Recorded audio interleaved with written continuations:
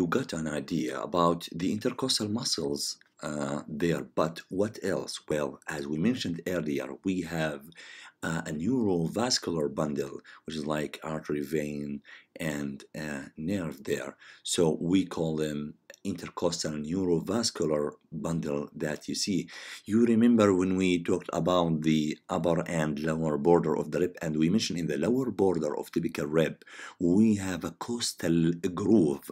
Costal groove to contain mainly these structures, although not all of them like contained there, but look at the costal groove here and look at the contents in neurovascular bundle. So these or let us say this neurovascular bundle located between, as I mentioned earlier, the internal intercostal and innermost intercostal. That means they located between the internal and innermost intercostal muscles. Look at the arrangement of the structures of a neurovascular bundle. The most, I would say, hidden one is the intercostal vein, then a little bit inferior to the intercostal artery, then the most outer, or let us say exposed inferior one, which is mainly it's vulnerable for injury, we call the intercostal nerve. That means the intercostal nerve is the most structure there exposed and more vulnerable for injury, especially during a couple of procedures. We will explain one or two of them, right? That look at the here inferiorly at the upper border of the rib below, not just the structures in the costal groove in the inferior border of the rib, but also there is a couple of structures including vessels and nerve at the upper border of the rib below. We call them collateral branch. So in order to memorize the arrangement of the structures in the subcostal groove, we abbreviate them in something called VAN. That from top to bottom we have VAN. That means vein, artery, and nerve, right? So if you look at them again, you know that they are located between the internal intercostal and innermost intercostal. But we know that the innermost intercostal muscle is like, it's not continuous muscle, right? So it's like three parts. Suppose, you know, and of course, you know, we have vessels here, vein, artery and vein, and nerve. So when there is no innermost intercostal muscle, so you know we have instead the endothoracic fascia. You see this fascia that line the innermost muscle, so it's located here, and so it's kind of protects, or let us say cover the gaps there. So let me start with the intercostal nerves. I think you remember from the previous lecture we divided the ribs and vertebrae into typical and atypical. Well guys, the intercostal nerves as well can be divided into typical and atypical. Well, very simply, the you know, we have the intercostal nerves that we talk about. You remember that we have spinal here spinal nerves, right? Thoracic spinal nerves, and you know that the thoracic spinal nerves divided into anterior rami and posterior rami. That means you have anterior ramus and posterior ramus, right? So the intercostal nerves that we talk about are the anterior rami. So this is the anterior rami of thoracic spinal nerve. This is what we are talking about. So it extends, of course, from T1 up to all the way down until you reach T11. What about T12? No, T12 is not intercostal because it's below rib number 12. So it's subcostal, not intercostal. Anyway, let us, as we talk about, let me erase these, sorry. So, so we mentioned that we have typical nerves. They are between 3 and 6 because, you know, we have to see what typical and atypical among those nerves from T1 to T11. T1, and we will talk about both of them, and T2, they are atypical. That means the T3 to T6 are typical, right? Then what about T7? From T7 all the way down until you reach, let us say, 11, also atypical. That, well, T3, from T3 to T6, just they are typical. You know why? Because do you remember the subcostal groove? So was supposed to be that intercostal nerve passed there, right? In the subcostal or close to subcostal groove. So this is correct just for T3 to T6. But you know that the first rib and the second rib, they are flat. That means they don't have subcostal groove. Well, that means we will jump to T3 and T6. Plus, of course, we will talk about both of them, but this is just introduction, right? While the T7 to T11, they close to the anterior abdominal wall. So once they reach the anterior abdominal wall, they continue there to form thoracoabdominal nerves. So just from T3 to T6, those just intercostal nerves that pass in the subcostal groove, and they just stop anteriorly, right? So maybe it's good to know that the intercostal nerves are mixed nerves. That means they are sensory and motor. That means they carry sensations from the skin, from the thorax, abdomen, and lateral wall of the thorax as well. Plus, they innervate the muscles, intercostal muscles, and the muscles in the anterior also abdominal wall. Plus, they get in there and they innervate the parietal pleura in the thorax and peritoneum, parietal peritoneum. Of course, we talk about parietal peritoneum, and parietal pleura, right? So, we have, if you want to dig deep a little bit on the intercostal nerves, so we mentioned that we have a spinal cord, and in the thoracic region you have thoracic spinal nerves. Thoracic spinal nerves divided into anterior ramus and forward, we call it intercostal nerve, and posterior ramus. Posterior ramus to the back, anterior ramus is the intercostal nerves, and it gives the anterior ramus, it gives like many branches, including rami communicants. What's the rami communicants? Just leave it for now, and in the next slide I will let us describe it now. So again, this is the spinal nerve, right? Then it divided into posterior ramus and anterior ramus.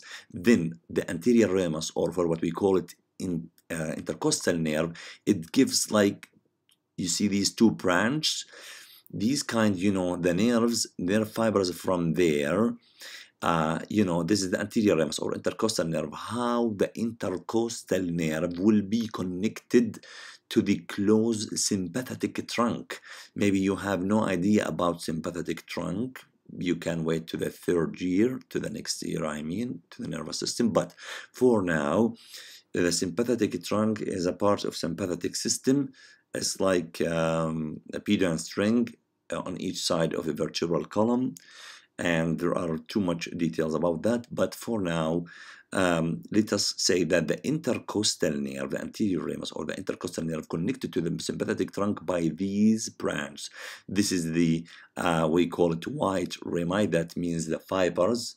Let me erase it. That means the fibers come from the anterior ramus and get into the sympathetic trunk here by the white ramus. Then once the synapse occurs here, then fibers pass from sympathetic trunk back to the intercostal nerve or anterior ramus through the gray ramus. That means fibers get into sympathetic trunk through white ramus and exit through gray ramus. Why it's white and gray? This is something related to the fibers that here is myelinated, white color, and here is like demyelinated or unmyelinated. Let's say not demyelinated, unmyelinated. Sorry.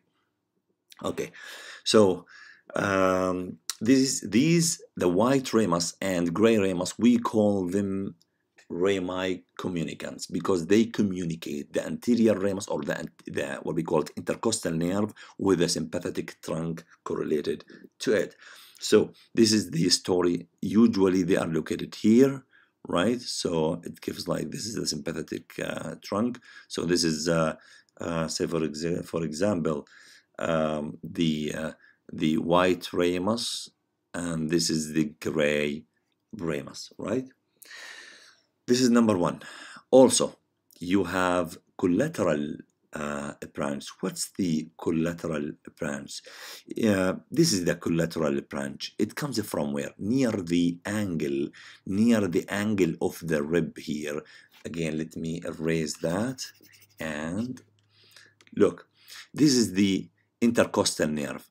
Then it passes in the subcostal close or in the subcostal groove. So near the angle of the rib, it gives like a small branch. Let us say it goes down to pass on the upper border of the rib below. This is the rib below. So it passes on the upper part of the rib below, as you see here. Indeed, it participates in the innervation of muscles, of intercostal muscles there. And this is the collateral branch. There is also collateral, not just nerve. There is also vessels and veins. But the idea that at the angle of the rib, the intercostal nerve gives like a branch, passes down, and then it continues on the upper border of the rib below. You remember this picture? You remember that? You remember that? You see these collateral branches, so they come from the upper border and pass on the upper border of the rib below. So these are collateral branches, nerve, artery, and vein. That means if you want to get through the intercostal space, we will talk about it, but just keep it in your mind. If you want to get to the lung, for example, or whatever, through the intercostal space, you need to choose carefully where to get in. Make sure you are not completely at the upper border, not completely stick to the lower border of rib above. Try to be in between, close to the upper border of the rib below, right? Anyway, so we have collateral branch, and also, we need like branch to carry sensations from the thorax and thorax laterally and the abdomen, of course, anteriorly. So you have here laterally cutaneous branch, you see. Just to know, these lateral cutaneous branch, they arise at the level of mid-axillary line. If you take the mid-axillary line there, this is the level from where they emerge, right? So this is the lateral cutaneous branch to carry sensations from the lateral aspect of the thorax. Then it divides into posterior branch and anterior branch, as you see. Then the intercostal nerve continues all the way until it reaches anteriorly. Once it gets there, it gives like, again, not laterally cutaneous branch, no, anterior cutaneous branch, because it's anteriorly, right? It gives medial and lateral, not anterior and posterior branch, no. Medial and lateral also to carry sensations from the thoracic wall anteriorly. And if you go below the T3 and T6. Let us from here there. It also now you have the abdomen here, and that means also these intercostal nerves carry sensations from the skin of the anterior abdominal wall as well. Plus, these nerves to the abdomen not just carry sensations from the skin, but also they innervate the muscles of the anterior abdominal wall, right? So branch to the pleura with the help of collateral, and to the peritoneum, the membrane that lines the abdominal wall, right? The parietal peritoneum, I mean, through 7 to 11. So we explained that, and again, back again to the typical and atypical, although I don't like to talk too much about it, but it's good to know that whereas, here is you have T2, right? Whereas T1 is not shown here, but T1, it's atypical. Number one, because, the first rib is flat, and also the second one. So there is no subcostal groove. This is number one. So the T1, I mean the first thoracic nerve or first intercostal nerve, let us call it, it's atypical. It's not typical, I mean, and because it not passes through a subcostal groove, and also because it contributes to the brachial plexus, to the upper limb. It joins the brachial plexus by a large branch that corresponds to the lateral cutaneous branch. Lateral cutaneous branch. Okay. Plus, the T1 has no anterior cutaneous branch. Has no anterior cutaneous branch, right? Because it joins the brachial plexus anyway. So let us move, because we are talking about the atypical, the non-typical intercostal nerve. Number one is the T1 and also T2. What about T2? This is T2. It's also not in subcostal groove, number one. And indeed, it has, that's fine, it has lateral cutaneous branch, but the lateral cutaneous branch of T2, we call it also intercostal brachial nerve. Intercostal, we know why. Brachial, that means something related to the arm. Why it's called intercostal brachial nerve? Because it joins the what we call medial cutaneous nerve of the arm.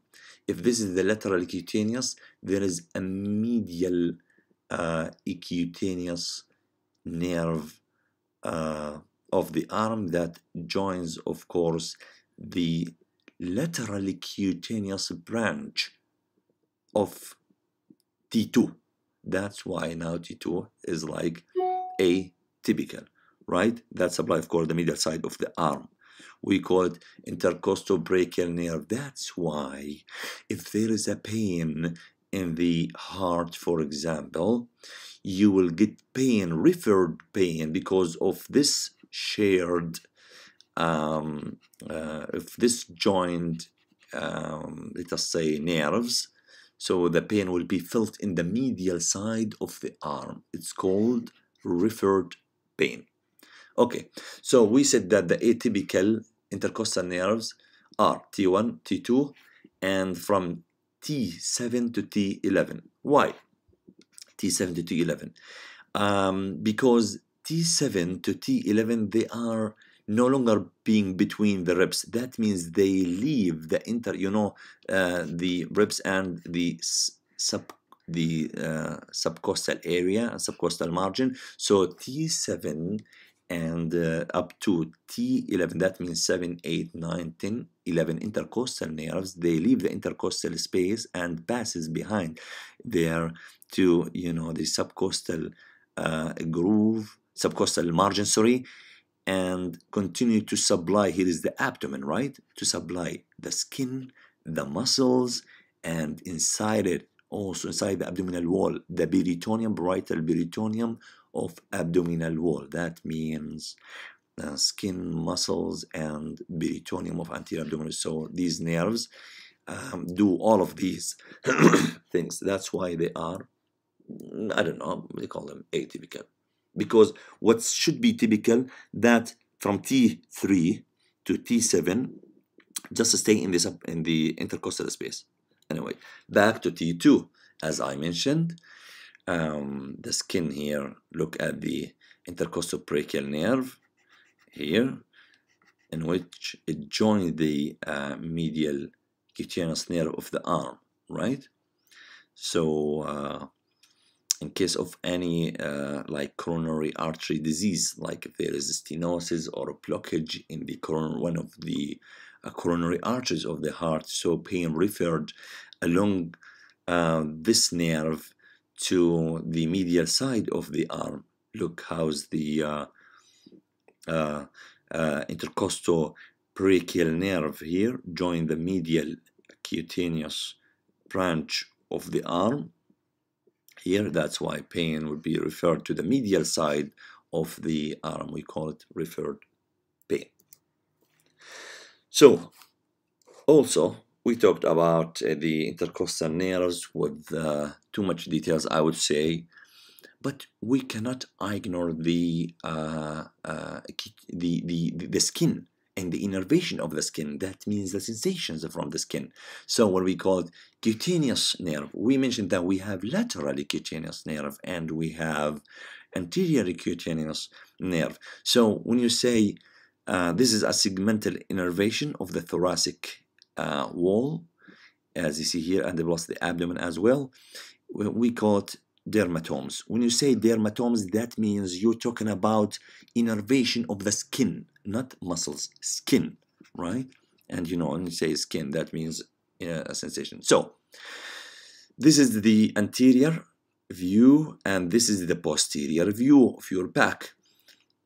So let us say here, above the level of sternal angle, the sensations from the skin, here is above, it comes from supraclavicular nerve. This is the clavicle, right?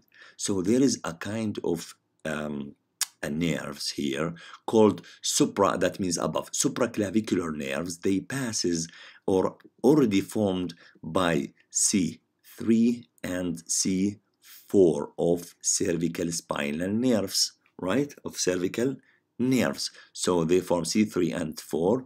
They create a kind of a plexus with each other to innervate the area above the sternal angle here, above, you know, close to the clavicle, right?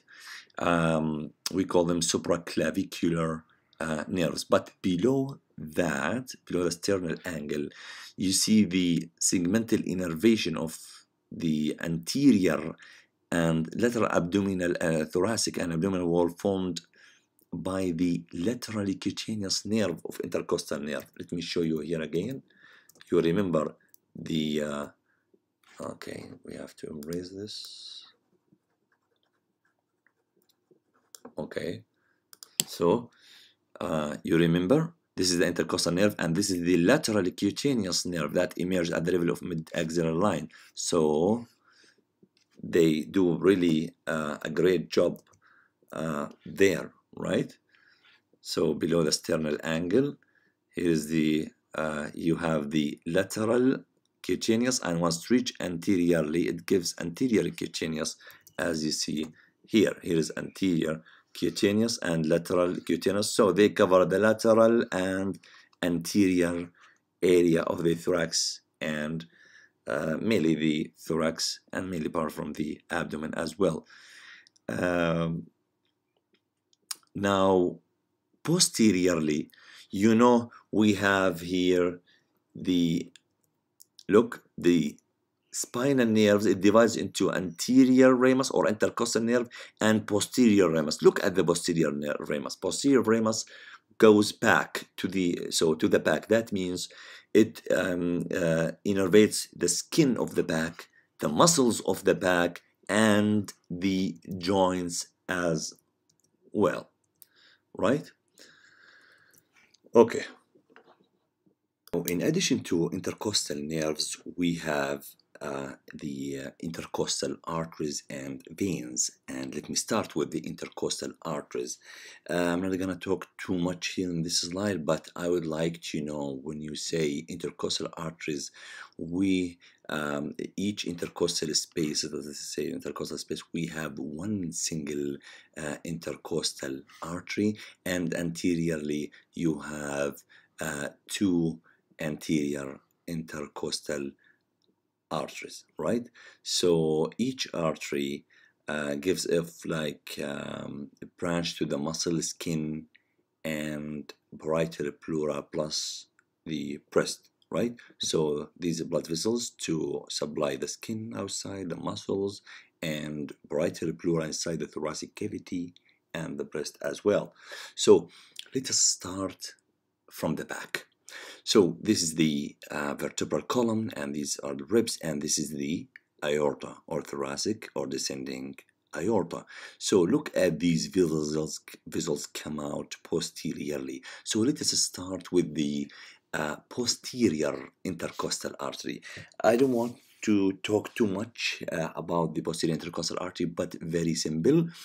The first intercostal space and the second intercostal space, the blood supply come directly from what we call it superior intercostal artery, right? Leave it for now. Superior, there is an artery called superior intercostal artery. We'll talk about it. Now, but the lower 9 intercostal spaces, they got their blood supply from the thoracic aorta. Very simple. Remember the thoracic aorta in the back. So the say if you just skip the first and second intercostal space, the rest of intercostal spaces or the intercostal arches there come from the thoracic aorta. So back to the first and second intercostal arteries here. Look at the subclavian artery. That's below the clavicle and above the first rib. This is the first rib. This is subclavian artery, one of its branch called costo-cervical trunk. Costo from its name. Costo, that means something to the ribs. Cervical toward the neck. Costo-cervical trunk. This costo-cervical trunk, it gives one branch here. Not that goes to the up. No, that one that twisted below to give like a blood supply to the first and second. We call this one is the superior intercostal artery. Yes, it goes to the intercostal, the first and second intercostal space. We call it superior, or sometimes they call it supreme intercostal artery. Very simple to give the first and second intercostal space, while the rest lower 9 intercostal spaces, they come, as you see here, from the thoracic aorta. Okay. Now, what about the course and the branching of these intercostal arteries? I'm talking about the posterior intercostal arteries. Indeed, they are similar and follow the intercostal nerves. If you don't know the course and the branch of intercostal nerves, then you watch the previous slides, right? Now, let us jump now anteriorly. We finished the posterior intercostal artery. Now let us move anteriorly. Anteriorly, we divide it into upper 6 intercostal spaces and lower 5, because you know we have 11 intercostal spaces and intercostal arteries. So anteriorly, you know maybe this artery from the cardiovascular system. It is the internal thoracic artery. Internal from its name, internal thoracic artery. This artery located just 1 finger breadth lateral to the sternum, from inside, not from outside. So you have to open the sternum and look to the thorax from inside. You will see just 1 centimeter or 1 finger breadth lateral on each side to the sternum. There is 2 arteries. We call them internal thoracic artery, or it's known as internal mammary artery. Internal mammary artery, because it supplies the breast. That's why it's called internal mammary, mainly internal mammary artery. Anyway, this artery, of course, it's a branch from the first part of subclavian artery, again to subclavian artery. It gives the internal thoracic artery on the right and on the left, and the internal thoracic artery goes all the way until it reaches the 6th intercostal space. Then it divided into superior epigastric artery to the abdomen and the musculophrenic artery. So this musculophrenic artery passes along the costal margin here. You see, along the costal margin. That means it divided, the internal thoracic artery divided at the 6th intercostal space. So we can say that the upper 6 intercostal spaces are or the upper 6 intercostal arteries, they come from internal thoracic artery, right?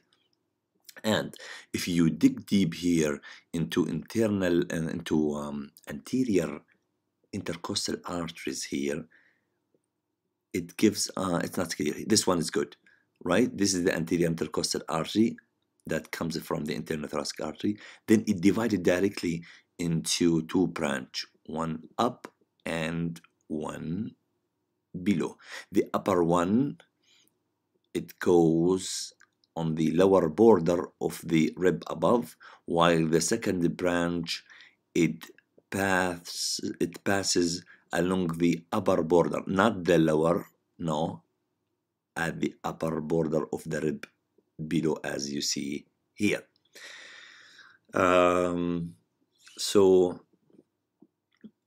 So of course they communicate with the posterior intercostal arteries, right there. Now let us come now to the musculophrenic artery, and as I mentioned, look at this musculophrenic artery. It gives like the lower 5 intercostal arteries. This is musculophrenic artery, passes along the costal margin, and look at the branch from there, right, to the end. Okay, now by this way we can say yes, we finished the posterior and anterior intercostal arteries. Here is like you look into the here's a cadaver, you look into the thoracic wall, but posterior, this is the posterior surface. That means you are inside the chest, inside the thoracic cavity, and you look anteriorly. This is the sternum, but posteriorly, from the back, from the inside of the thorax, right? And look at the subclavian artery and the internal thoracic artery, or internal mammary artery, right? So again, in this figure also, you see the internal thoracic artery and vein, lateral to the sternum, 1 finger or 1 centimeter lateral to it. Then at the level of 6th intercostal space, the internal thoracic artery divided into superior epigastric artery and look at the musculophrenic vessels, passes along the costal margin. So take care. Okay, that was about the intercostal artery, but what about the intercostal veins? That's very simple. Also, we will divide it in order like to make it easy to study it into, again, posterior and anterior, similar to the artery. Okay, now let us start with the posterior intercostal vein. Of course, on each side you have 11 spaces. So for the veins, when you say posterior intercostal vein, we will also subdivide it into right and left, because the right different a little bit than the left. But if you want like a general answer, which is not 100% correct, but if the general answer for the drainage of the posterior wall of the thorax here, you can say to the azygos vein. This is azygos vein. There's one azygos vein just, and it is on the right. So mainly the posterior intercostal spaces drain ultimately into azygos vein that ultimately drains into superior vena cava. But let us dig a little bit deep in details, and the posterior intercostal veins we divide into right and left. For the right, let us start with the right. So the first intercostal vein, let me use this, it drained into right brachiocephalic vein, right? This is number one. The second and listen, the second, third, and fourth intercostal veins, of course, on the right, because this is the right, right? So they form something called right superior intercostal vein, not superior, not intercostal, superior intercostal vein, right? And also we have left superior intercostal vein. Forget the left. Now to the superior intercostal vein, then it drains into azygos, right? Here is the azygos. This is the azygos. This is the azygos. This is the azygos vein. Okay. Now we finished the first on the right, the first and the third, fourth, and sometime we finished the first, and we said that the second, third, and fourth they create a kind of right superior intercostal vein and ultimately drains into azygos. Now the rest, now from 5 up to 11, these veins, as you see, they drain into this vein, the azygos vein itself, right? This is the right. Now, what about the left? Again, the left, similarly, the first one, the first intercostal vein drains into left brachiocephalic vein, while also the second, third, and fourth, they create a kind of left superior intercostal vein, similar to the right.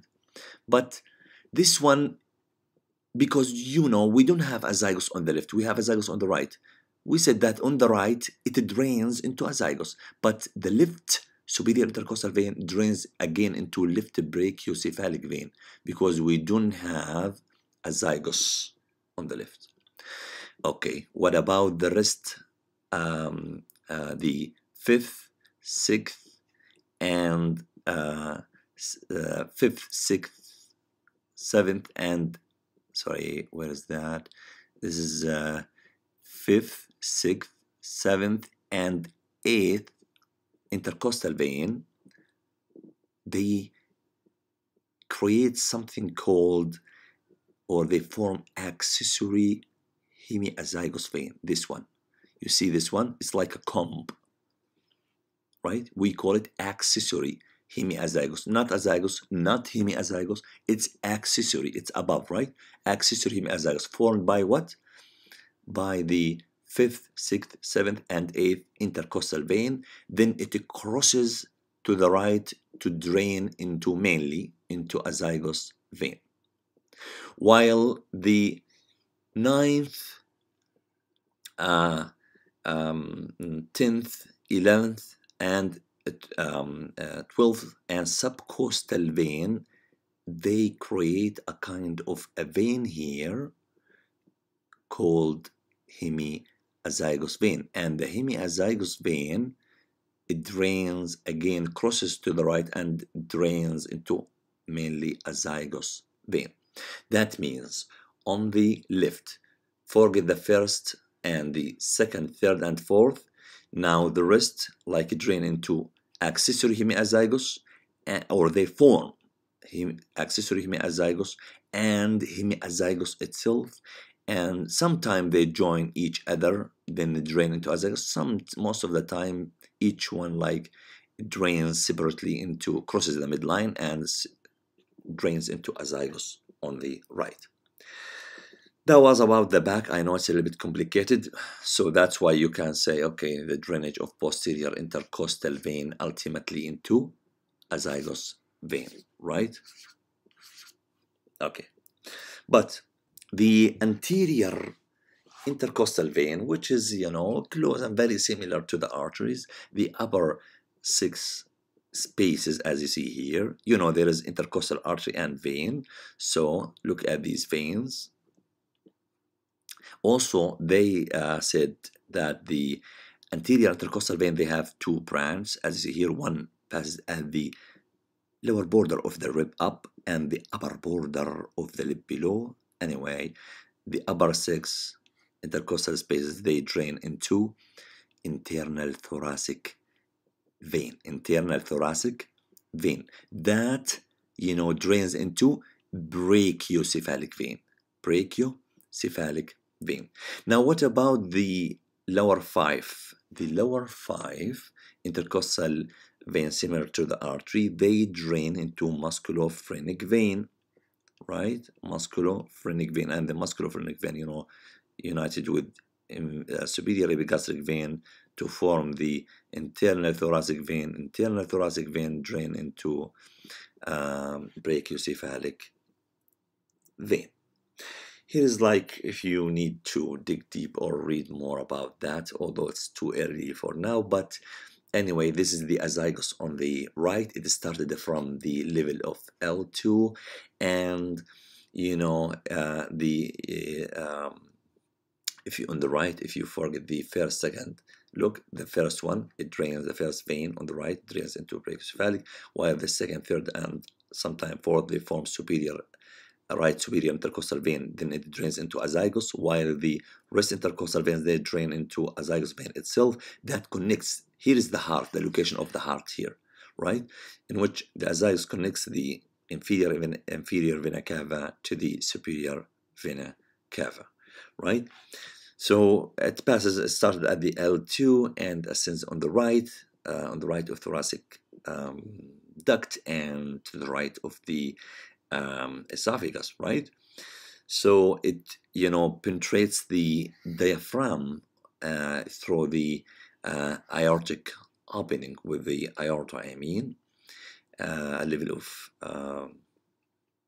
T12, say, and in the posterior mediastinum passes behind the right border of esophagus and behind the root of the right lung. Then at the level of vertebra T4, it arcs and above the root of the right lung and enters the middle of the back of superior vena cava and drains there.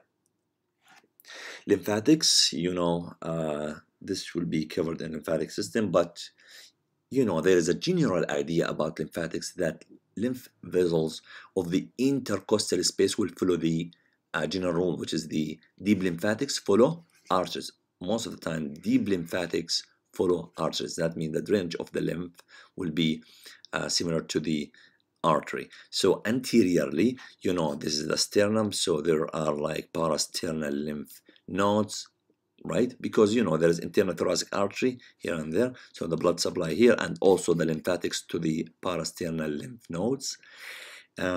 Posteriorly in the back, so there's also intercostal nodes, in which similar also to the posterior intercostal artery. However, the posterior intercostal nodes drain the lymph from there, plus with the diaphragmatic nodes inferiorly. We talked, my friends, about the first part and second part of thoracic wall, and we in the first part we described the Pune framework, or what we call it, thoracic cage, and then in the second part, the lecture today, we talked about the intercostal muscles, vessels, and so forth. And we cannot ignore the sternum, which is the anterior border of the thoracic cage. This sternum, or what we call the breastbone, the sternum can be like split, and in order to get an access to the chest, to the heart, great vessels and thymus gland, as you see up, right? This is number one. Well, also regarding the ribs and the fracture of rib, the fracture of rib is really painful condition, as the periosseum of the rib supplied by intercostal nerve above and below. Sometime in case of really the fracture of the rib is really dangerous, because the rib now, once fractured, it becomes like a knife, so it can hurt the lung or can penetrate the lung and produce something called pneumothorax. Pneumothorax is like an abnormal collection of air and gas in the pleural space around that, the pleural space, which is the space between the thoracic wall and the lung, right? And this, of course, will lead to or would interfere with the normal breathing, right? So sometimes it's not just one rib fracture. Sometimes if you have multiple ribs like fractured at the same time during like vehicle accidents also, this can lead for something called, when you have multiple ribs fractured, something called flail chest. Flail chest or floating chest. The flail chest, that means the many ribs like fractured, and the chest or the thoracic wall of that affected area moved in and out, as you see, during the inspiration and expiration. Another clinical correlation related to the thoracic wall, a procedure called thoracentesis. Thoracentesis is an insertion of the needle like through the intercostal space. Look at this rib number 9 and rib number 10. So this is the intercostal space that occupied by intercostal muscle and neurovascular bundle in the costal groove and the collateral vessels on the upper border of the rib below. So a needle inserted to the pleural cavity. We will talk more about the pleural cavity, or you can watch the lecture of the lung. You can get more details about that. But anyway, as we mentioned in this lecture, the pleural cavity is this cavity between the lung that covered by visceral pleura and the thoracic wall that composed from external intercostal, internal intercostal innermost, and in thoracic fascia, and the parietal pleura. So the space between parietal pleura at the end and the visceral pleura that covers the lung, this space permits the lung to move during inspiration and expiration. Anyway, this space has a little bit of pleural fluid, sometimes because of inflammation, because of like injury. There's like air and fluid or blood pus accumulated there, so you need to remove the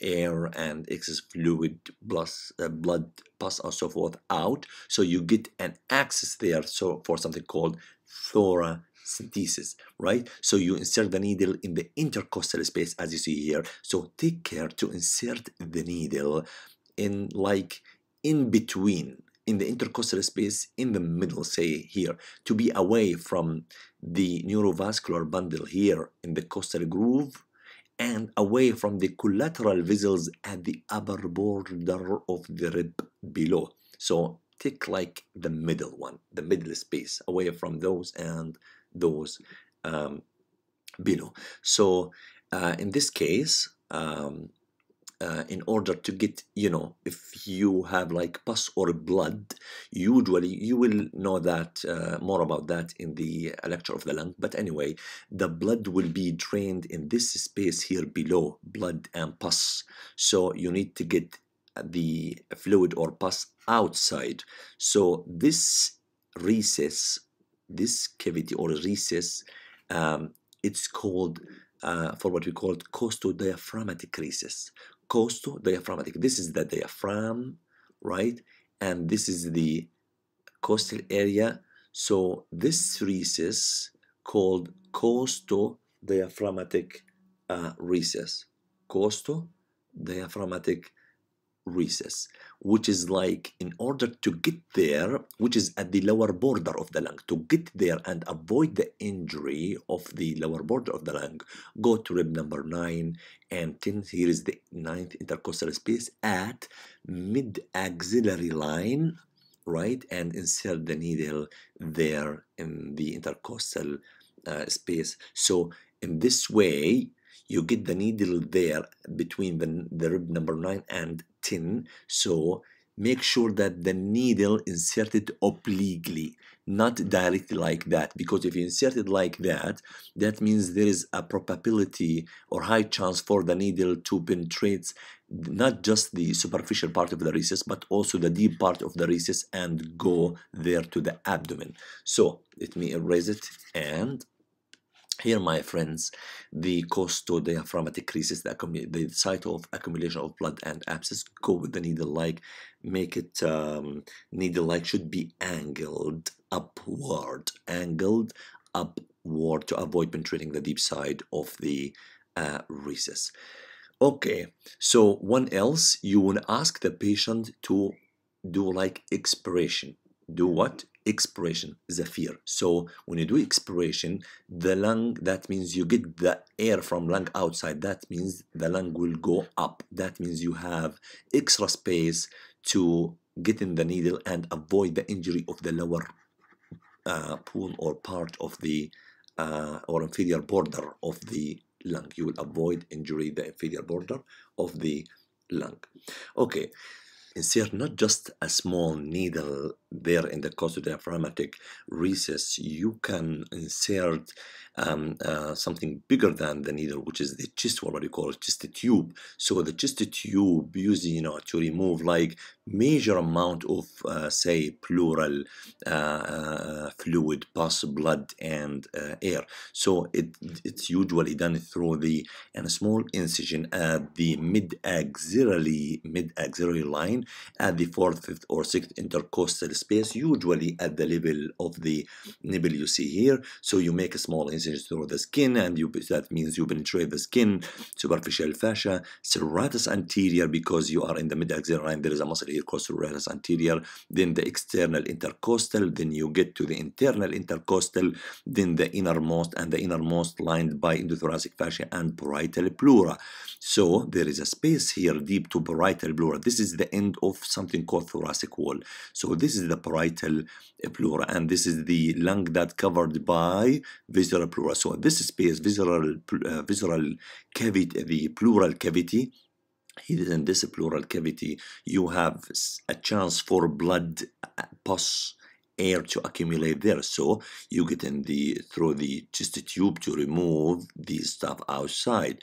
And as I mentioned, you can go, for example, here you can go with the tube up, or you can go down. So if you want to remove, like in case of pneumothorax, for example, if you want to get the air get inside for a reason or another, so you go up through the tube to reach the air accumulated there, or you can go with the tube to the costodiaphragmatic recess to remove the blood and the fluid or excess fluid or pus accumulated there. Make sure to please leave a space above and below the tube in the intercostal space to avoid injury to neurovascular bundle here in the rib above, and to the collateral vessels and nerve that's located here in the above the upper border of the rib below, not shown here anyway. You get mainly in the middle, right?